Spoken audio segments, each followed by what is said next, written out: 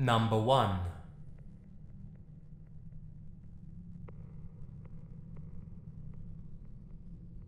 I was part of a fundamentalist Christian cult known as ATI or IBLP. Fairly recent scandals have hit the news about the cult leader, Bill Gothard, when over 50 women came forward with allegations that he sexually harassed them. But that's only scratching the surface. Let me tell you my scariest experience. And just keep in mind, I'm far from the only one. First off, throughout my childhood, my father and sisters abused me sexually. Since the cult taught a strict familial hierarchy, with the father being the top dog, and then the mother, and then the children in order of birth, I was the youngest, and so at the bottom of the totem pole. My father would twist Bible verses to justify rape, death threats, and more. Because ATI is a homeschool cult, it was really easy to cover up the abuse from any prying eyes. My home was essentially a prison for 11 years, until my father died of a massive heart attack. Fast forward 2 years. I'm 13, with a mother who's frantically fixated on me being a troubled child, because 1, I dared to resist my father's advances and argue against the abuse I was suffering, gaining me the reputation of being rebellious. 2, I'm severely depressed because I'm a freaking rape victim, but depression is considered a sin. And 3, I asked too many questions as to why we believed the things we did. Needless to say, you don't ask questions. So, she calls some cult members here and there, pulls some strings, and long story short, she gets me placed in a secretive program called the Log Cabin Program. They tell her very few details about it, and she tells me even less. All I know is I'm about to move to Oklahoma for a while to be fixed by nice counselors because I'm a dirty sinner. Wednesday, July 11th, 2001. I'm dropped off at a lockdown compound in the middle of nowhere near Skiatook, Oklahoma, called Eagle Spring Training Center. For appearance sake, they pose as a residential childcare facility. This means my mother literally signs over custody of me, her own child, to a bunch of strangers in a compound in the middle of nowhere, and leaves me there, and goes back home, far away. They assure her I'm in good hands. For the next 2 years, I'm brainwashed, starved, sleep-deprived, threatened with a shotgun, punished, humiliated, interrogated, and terrorized. I lost 40 pounds in the first month or 2. They took me off of my medications, believing it was wrong to take them. I went cold turkey. I exhibited severe symptoms of withdrawal, and they go ignored. I'm worked grueling hours, sent on aimless hikes and marches, scrubbing floors on my hands and knees until my knuckles are cracked and bleeding from the bleach, punished with hard labor until I'm near fainting. Oh, they had such fun coming up with new and strange punishments, and they used the word punishment to imply that we deserved it, when in fact they are instructed specifically to break the student's will, whatever it takes. One such punishment was a forced vow of silence. You were told to never speak for days, or maybe even weeks on end. If you do, you are punished further. I was given tasks that were designed to fail. For example, extremely short time limits on difficult tasks. This was all in order to be punished and humiliated further. I was forced to grovel and confess humiliating sins, existent or not, in front of 30 or so members in the compound. I was given spoiled, undercooked foods, and even chemically treated water that burned my throat and left me horribly sick. I was placed in solitary confinement for 2.5 weeks, while they bled music to torture me. The song lyrics went, "Trust in the Lord, he makes no mistakes, he knoweth the end of each path we take. For when I am tried and purified, I shall come forth as gold." Basically, it was a blatant message. You're being tortured because God loves you, and he's going to put you through fire to melt you into gold. I was screamed at and exercised for hours on end. I had no privacy. Even going to the bathroom, they would stand outside the door. I could go on and on and on. After all, I was there for 2 years. The scariest part of all of this is that I am far from the only one. The log cabin program was run in Oklahoma, and I believe an alternate version for Russian orphans was done elsewhere, either in Indiana or Illinois. All of these programs secretly tortured and brainwashed children and teenagers. Many of them were so-called delinquents, who were ordered by judges to be shipped to these compounds and held against their wills. This runs very deep. It's never been accounted for, and probably never will. They tried to investigate alarming allegations of child abuse in Indianapolis, and the whole thing got swept under the rug. The only thing you got to hear about on the news was Gothard feeling up a bunch of women. You never heard about his systematic child torture programs. Bill Gothard and the IBLP simply have their fundamentalist hands in too many pies. They'll probably never be caught. Number 2. I live in the southern part of California, Orange County to be specific. My dad grew up here before moving in with my mother on the East Coast, and then eventually back to the OC. When he was a young teenager, most of our neighborhood was full of orange groves. He and his friends used to explore in there and smoke weed in them. My dad told me he once had a friend whose name I can't remember, so for the sake of this story, we'll call him Jack. He was the son of a woman named Frances Marie Klug, a religious cult leader who thought she'd been visited by God or Jesus or something. She claimed to be a prophet, and eventually broke away from the Catholic Church to form the Hill of Hope congregation. This woman had a lot of followers. Her son was definitely not one of them, as he would often hang out with my dad in the groves, smoking weed and talking shit about his mother and her followers. Frances, according to my dad, always had these bodyguard-type dudes around her, who, oftentimes, were armed. This made her far scarier than any elderly crazy woman should be. They'd go looking for Jack, forcing him sometimes to hide in the groves. The Hill of Hope eventually created a fort of some kind in Carbon Canyon, fitting because a bunch of creepy as fuck things go on there all the time. At this time, the fort, or compound, was in the process of being built. Jack and his mother had been bumping heads more often, and my dad started to notice that Jack wasn't around as often either. Eventually, he stopped making appearances altogether. Frances Klug eventually up and left with a lover of hers to another country. Some sources say that she returned and eventually died at the hill in '09. But the Hill of Hope is still there in Carbon Canyon, still guarded and still in use, I believe. They're very secretive, and they don't let any outsiders onto the property. My dad swears that Klug had her followers kill her son and hide his body under the cement foundations of the hill. The kid disappeared without a trace. Klug didn't seem fazed, and the cement was laid down shortly afterwards. My dad says it's too much of a coincidence. He never did hear from his friend again. The original poster has included information, an article, and a link to the website of the Hill of Hope.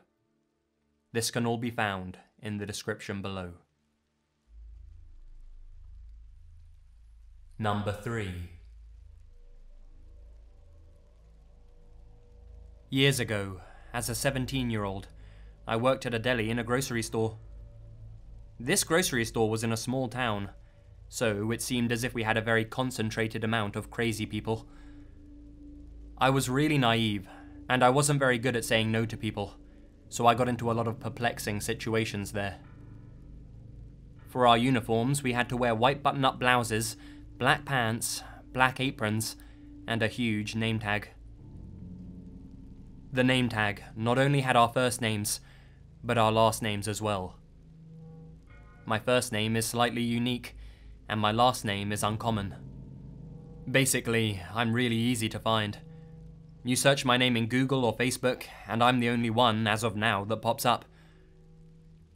I was always really uncomfortable with people seeing my full name in such a public job. An older man with big glasses, a white beard, and a red plaid coat came in one day, asking for something small. As I was dishing it up, I did my usual chatter with the customer. He was asking me a lot of really uncomfortable, personal questions, but I wasn't quite catching on that he was getting creepy. I was a senior, and I shared that with him. He asked me a few more things, and he was on his merry way. I promptly forgot about him. 1 week later, he came back in, and asked me if he could take a picture of me. I didn't know what to think of it, but I smiled, and I said that I belonged behind a camera, not in front of one. He nervously laughed, and then disappeared. About 15 minutes later, a co-worker ran up to me and asked me if I had just seen this old guy in a red plaid coat take a picture of me from behind a glass window we had by the entrance. It was really creepy, but I let it go. About 2 weeks after this, he came back in and waited until I was free to speak to him. He told me that his name was something like Emmanuel Lamb Branch. He asked me if I would like to go out to his house in the country every Thursday night and be his hostess for these readings that he had. He said he wanted a beautiful woman to greet his guests and be admired by his side. I told him thank you, but I work 2 jobs, and I value the few nights I get off a week, and I would rather spend them with my family. In trying to convince me, he told me that he had a community of people that lived on his land, and they were all very peaceful. I turned him down again, and I moved on to another customer who was waiting for me. Later on that week, Emmanuel Lamb Branch came back in with some flyers. Apparently, he had been going door to door. He handed them to me, and then told me he was waiting for me, and then left. I read the literature on my break. One of them was a typed-out love poem. It was very sexual. The next was some political flyer. I guess he was running for president or something. The third absolutely creeped me out. I wish I still had it to type out word for word. Basically, it was informing people of the new kingdom and how Emmanuel Lamb Branch was the leader of this new kingdom, and that he had a bride waiting for him. His bride was me. He put my full stinking name in there, and explained how he'd commissioned a local artist to paint a large portrait portraying me as his bride. Apparently, it was sitting above his fireplace. He said that we were supposed to have his descendants who would rule the new kingdom. That was it. I'd had enough of him. I went home crying, and I asked my mum what I should do. She immediately called the police, and they issued a restraining order on him. They took all of the papers that he had given me, and they went to talk with him. He told them I wanted to be his bride, and was waiting until I turned 18. Well, Emmanuel Lamb Branch still came into the store that I worked at for the next month. He would stand over by the magazines and just watch me for hours. It made me really nervous. Finally, a co-worker alerted the manager, who told him he could never come back inside. No, he just stood outside the door. Apparently that summer, he was jailed for some violent behavior, and I never saw him again.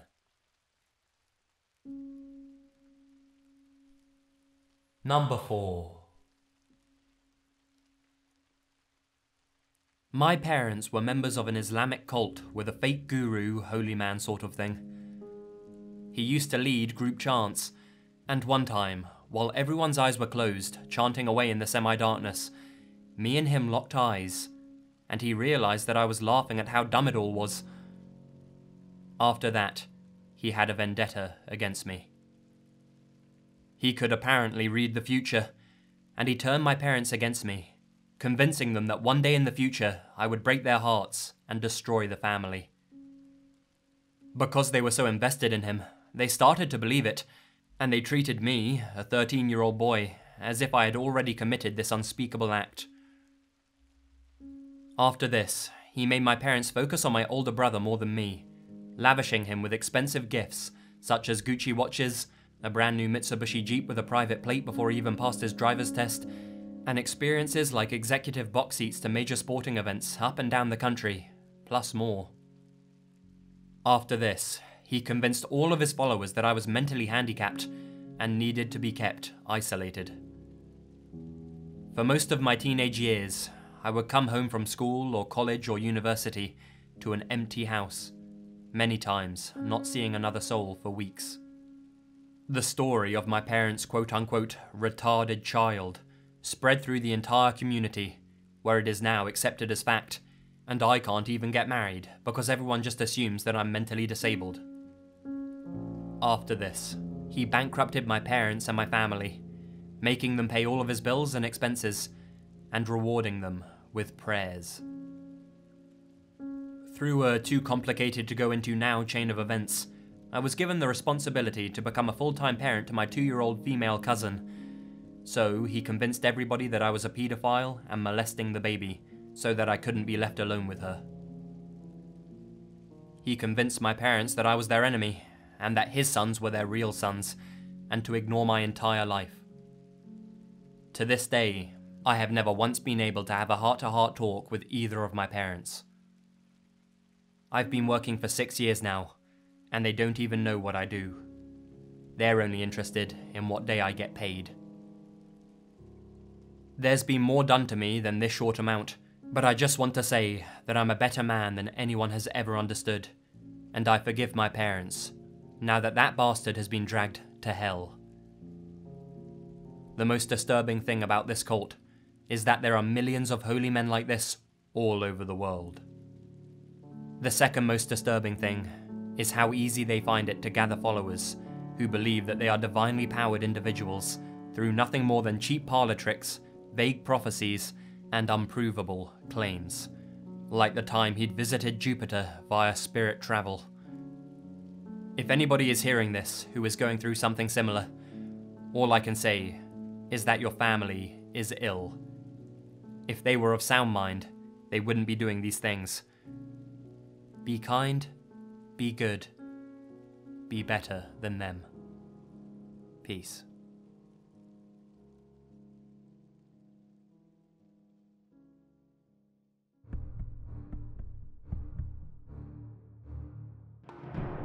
Hi guys, Lazy here, and thank you very much for listening. I think that cults are a really interesting topic actually. The way that a handful of people, or sometimes even just one individual, are able to effectively control others.